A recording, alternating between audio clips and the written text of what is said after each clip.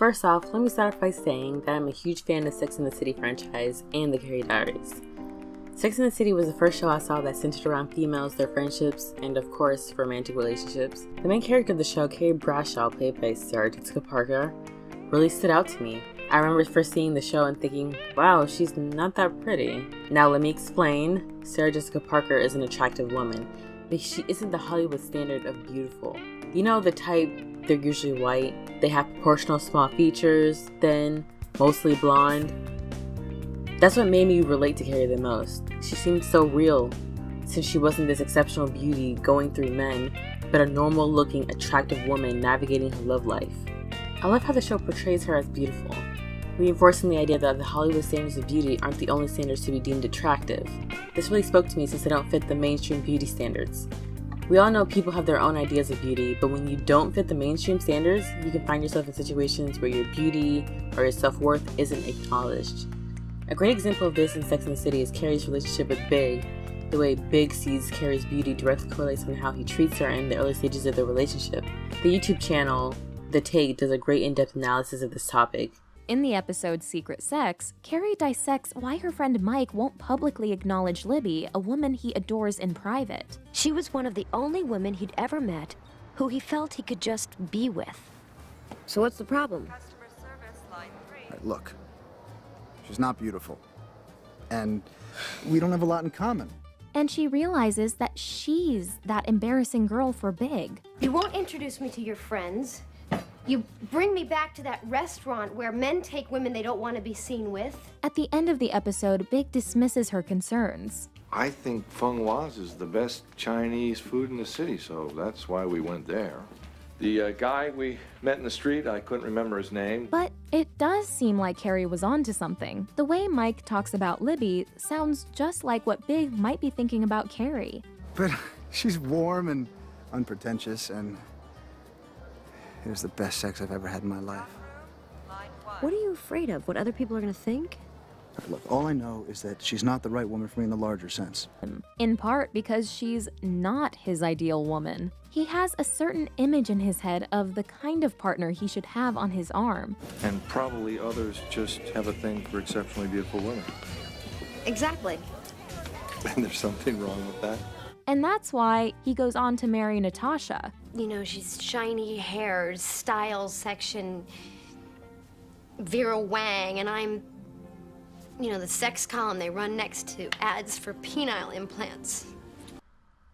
Now, you can interpret this in whatever way you want, but it's always bothered me how he never mentioned her beauty and only focused on how nice her personality was. I mean, just the You lines. just want to be with the one that makes you laugh. She's talking about the beauty of these other women, and he just says, well, at least you have a great personality. Like, what the hell? Also, the actress herself, Sarah Jessica Parker, has been bombarded with a lot of mean comments, called the unsexiest woman alive. She's been called a horse multiple times. There's even a website dedicated to this. Look, I'm Mike, and this is Harry. Sarah Jessica Parker. And, you know, it just really tells you how society doesn't respect her beauty because she doesn't fit the mainstream standards of beauty or the Hollywood standards. Now, on the other hand, Fetus Carrie is the conventional beauty. She is that girl that fits the Hollywood mold perfectly. In the show The Carrie Diaries, it's a prequel to Sex and the City. It shows teen Carrie dealing with the death of her mother, teen angst, coming of age, and romantic relationships.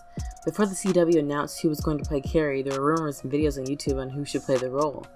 People like Elizabeth Olsen, Miley Cyrus, Selena Gomez were all thought of, and even Blake Lively was slated to play Carrie in the prequel movie. I was surprised when looking back at all these candidates because they didn't have the look of Sarah Jessica Parker. They were all super pretty actresses with some clout. No doubt the producers were looking for that, but they were all conventionally pretty. Of course, the role went to Anna Sophia Robb, and I am a fan of hers. She can really act. Like, you should really see her in Little Fires Everywhere. She's great. But her looks in the show bothered me. Anna Sophia Robb's prettiness seemed like another checkmark on a conventional teen drama. Teen drama with a super pretty lead? Check. TV shows that shows teens as blemish-free, super gorgeous and thin, sometimes seem surreal. And sometimes you get tired of how surreal things are, and you want something more grounded and real. Now, there are people in the world that are naturally gorgeous and conventionally pretty, and that's fine. It's just that the film and television industry always highlights them and no one else.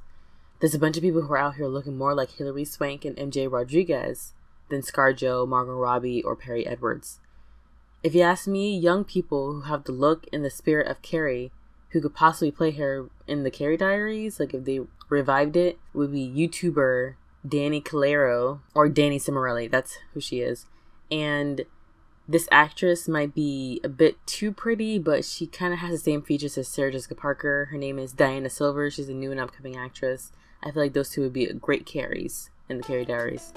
The HBO series is the only visual people have when thinking of Carrie Bradshaw. Since Sarah Jessica Parker's unconventional beauty helped the show become relatable, I thought it should have also translated into the teen drama as well.